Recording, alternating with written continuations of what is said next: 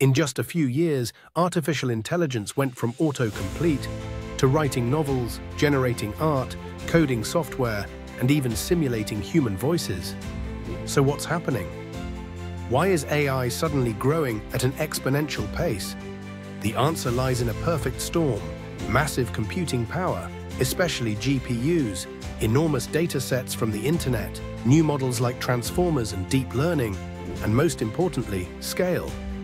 As models get bigger, they get smarter, not linearly, but exponentially. A model 10 times larger isn't just a little better. It can solve problems previous models never could. That's what changed around 2017. Google's transformer architecture rewrote how machines process language.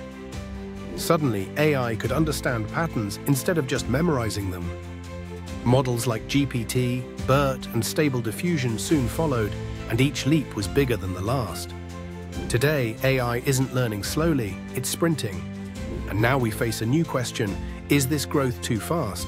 Can our laws, ethics, and societies keep up with models that improve every few weeks? So, is it possible that AI is racing ahead of us? Yes, and we might not realize it until it's already past us.